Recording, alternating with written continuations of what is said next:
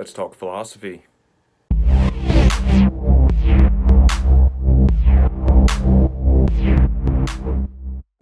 What's up, guys, and welcome to another video.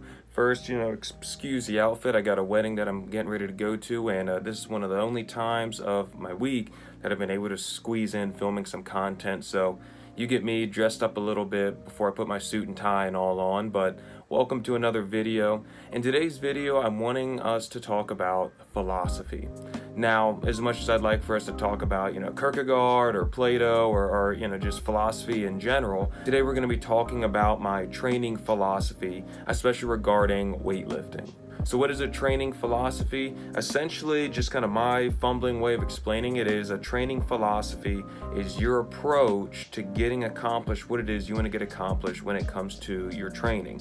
It includes some literal actual science, it includes a little bit of bro science, it includes some of your own flavor sprinkled in. It's just how you as an individual are able to accomplish what it is you want to get done and how you think you can best go about doing that. So, for example, do you think it's better to train in the morning or train at night? Is it better to do a push-pull lower split or a full body split? Is it better to train every day of the week? Is it better to just train 3 or 4 days a week?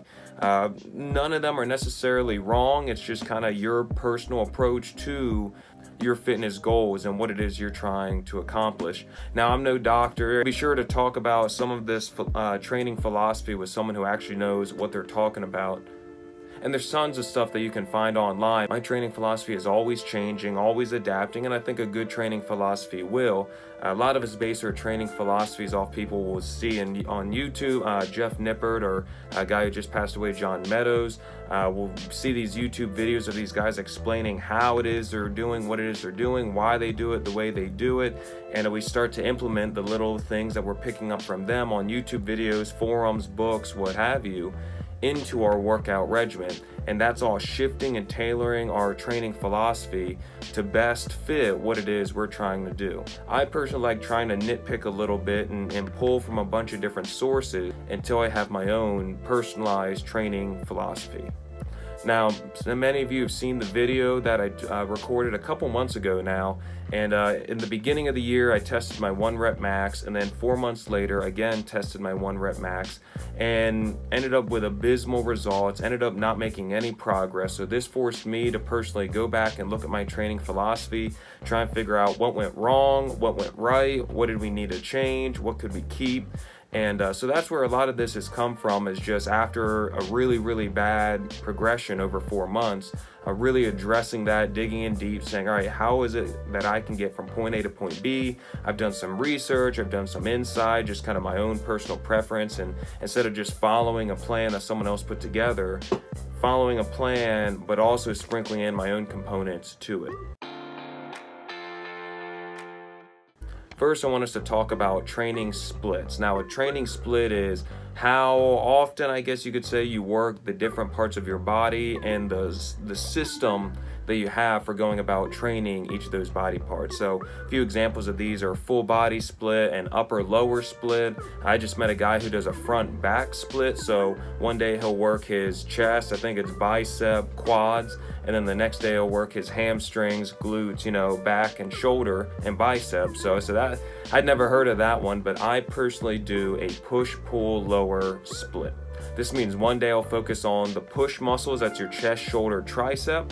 Then I'll focus on my leg muscles, so that's my quad, my hamstring, my glutes, and my calves. And then I'll focus on a pull day on my back and bicep especially. For me, this split is ideal because it allows me to get enough volume into each of the major muscle groups. I feel like on a full body workout, I'm barely able to touch each of the muscle groups, and same thing with an upper lower split. So for me, I like the push-pull lower split. I'm in the gym 3 times a week, and I'm able to give enough emphasis onto each of the muscle groups. Next, I want to talk about reps and sets. Now, I've been messing around with a bunch of different ways of doing this, and at the moment, what I've come to is doing a lot of really high rep work, trying to get that hypertrophy. For each muscle group, I'll set up 3 exercises and include at least 1 accessory muscle in there, not including lower back and core. Every workout I try and hit at least 1 lower back and 1 core exercise in the rotation, in the workout. Each lift day, I make sure to incorporate at least one heavy compound lift that I do at a 5x5. So that could be bench press on Monday, on press day, on leg day, I do deadlift, and then on pull day, I actually go and do a back squat. That way I'm not trying to overlap my deadlift and back squat in the same workout. So for example, on a Monday, which is a push day, I'll go in and I'll do the compound lift first. So I'll do my 5x5 bench press. And then after that, I'll do a tricep workout and then a shoulder exercise, and then cycle back through chest, shoulder, tricep, chest, shoulder, tricep. So I've hit each of those muscle groups 3 times. Now after the heavy compound lift, all my exercises after, I do 15 reps. So 3 or 4 sets of 15. Now this is a lot higher than I'm used to doing. I used to shoot for kind of that 8 to 12 range, but a couple months ago someone showed me a video of a bodybuilder and he said he never does less than 15. So I said I'll go ahead and try bumping up to 15 and see if I see any progress and improvement in that. And I mean, so far I've seen at least a little bit of improvement in my training by doing the 15 reps. Now these 15 reps, I'm not just sitting there grinding out 15 straight. The first 10 in the set of 15 are slow and steady. I'm doing a skull crusher, you know, I'm bringing it down and trying to explode up. I mean, not recklessly fast, but with some speed. And then the last 5, I go much slower in there. And you should really be struggling by your 3rd or 4th set of 15 to hit those last 5 in the set of 15. So I don't know if any of that made any sense, but essentially each workout day has one heavy compound lift and the rest of it are 3 or 4 sets of 15. Now at the moment, I begin my workout with the heavy compound lift. Now I recommend for most people, you know, just common sense to warm up. If you're coming in just after waking up, if you haven't warmed up at all, you need to make sure you're doing a warm up, especially if you're going into a heavy compound lift. Now for me personally, a lot of times by the time I get to the gym to train, I've already run. Sometimes I've even swam by then. I've done a calisthenic workout. So my body's already been warmed up. So when I get to the gym, I don't need to warm up again. But usually I personally don't spend a lot of time warming up in the gym because I've already done that elsewhere. But I start out my workout with the heavy compound 5x5. I'll then cycle through and hit the muscle groups in either tandem or on a push day, it's 3 exercises, so in a circuit, in a rotation. So on a leg day, I'll do deadlifts, so that's hamstring dominated. Then I'll do quad work, and then I'll go back and do hamstring, and then I'll do quad work. So we're kind of going back and forth addressing the muscles. I do this to give it a little bit of break between the exercises. So instead of doing, you know, a heavy deadlift and then seated leg curls and then trying to do some dumbbell Romanian deadlift, this way there's at least an exercise break for each of my muscle groups. Now regarding the kinds of lifts we're hitting, usually I try and load the free weights earlier on in the workout. So that's when we're doing our barbell dumbbell work. After that, we go into the cables, and then I try and end with the machine work. Part of this is for safety, you know, I want to be fresh when I'm lifting, you know, free lifting weights above my head and stuff. So part of it's a safety deal. Another part of it is I just like how it goes. I feel like I have more power in the beginning to use the free weights. And then I like the tension that the machines put. That's just a personal preference. I like the tension the machines put on my muscles there at the end of a workout. I will also, when it comes to kinds of exercises that I'm implementing in there, try and make sure I'm hitting the different ways that a muscle can move. So for example, on the chest, I don't want to sit there and just do press work all workout long. One exercise will be pressing, the next will be more swinging. Sometimes I'm trying to, you know, a deep press in there. Sometimes it's, you know, pulling up from beneath or pulling in. So just trying to work the muscle from the different angles. And I don't hit all the angles every workout. It's not a perfect science, but it's what works for me personally.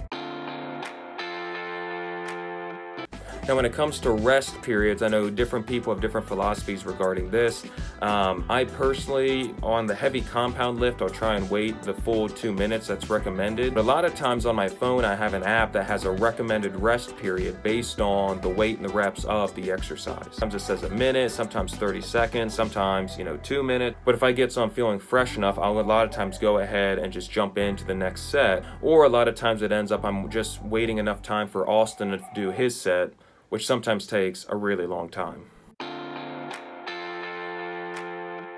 So what would I change? Now that it's been another 4 months of me working under this philosophy, this training philosophy and everything, but a few of the things I think I should start implementing is, instead of doing the compound lift first thing in the workout, do at least a couple exercises before that. So I'm thinking of moving that further back into the workout after doing some machine work or cable work to get everything warmed up. I think I'd also like to try implementing some kind of burnout or drop set into the workout. Probably do that at the end when I'm doing the machine work. So go in and do as many reps as possible, drop the weight a little bit, do it again as many reps as possible, say for 4 sets, and then get a little bit of a break, and then go in and do that all over again. And finally, as I said earlier, I'm hoping to start doing my workout more times than just the 3 days a week. I think that could really help my progress, getting into the gym a little bit more. But I've also been, insanely busy, hence doing this recording right before going to a wedding. If we had the time, there's a whole lot more we could go into. We could go into nutrition, recovery, the philosophies regarding all that, philosophies of being a hybrid athlete. I think this video's gone on long enough. I'm curious from you guys, kind of who are your fitness icons? Who do you look at and say, I want to train like them? How do you approach your lifting regimen? Do you do any lifting, or do you just say, nah, I just want to do the body weight work? But I'm always curious. I'm always trying to learn, so I've learned a lot from you guys just in the comments section. So go ahead and hop in the comments. How do you approach your training? What is it you do? How do you set up your workouts? Drop a comment below and let me know. Well, thanks so much, guys, for watching this video. I really appreciate you guys. I'm always looking to learn. I mean, you guys have been great teachers, so stay safe out there, and see you in the next video. Bye.